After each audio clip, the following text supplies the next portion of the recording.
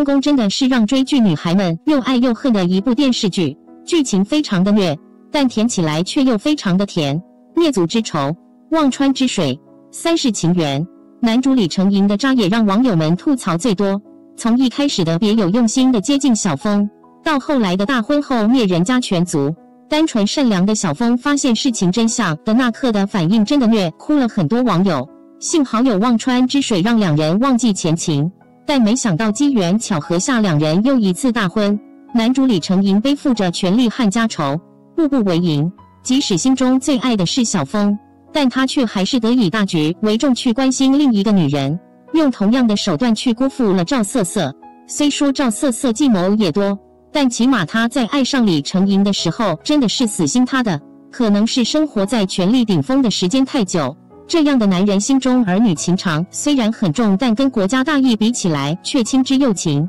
当明白自己真心喜欢的是小枫后，李承鄞并没有在小枫不知情的情况下对他做什么，即使大婚后两人也一直没有同房。结果最新剧情来袭，高甜的东宫夫妇又要合体法堂了。虽然这一次的同房是皇后下药意外促成的，但对于被剧情虐哭了无数次的东宫女孩们来说，这一步真的深得人心。虽然过程有点暴力，可结果还算是好的。毕竟他们是两个相爱那么深的人，因为太了解自己的感情了，所以当他和小枫一块遇刺时，他首先忘记了自己的身份，挺身挡住了刺向小枫的那把剑。虽说李承鄞为了权力把所有人玩弄于股掌之中，可他对小枫的这份浓烈的情谊确实很真，这也是为什么东宫女孩对他又爱又恨的原因。虽然知道高甜剧情来袭后，紧接着就会是虐哭的场景，但东宫女孩们还是希望这些高甜剧情快点来。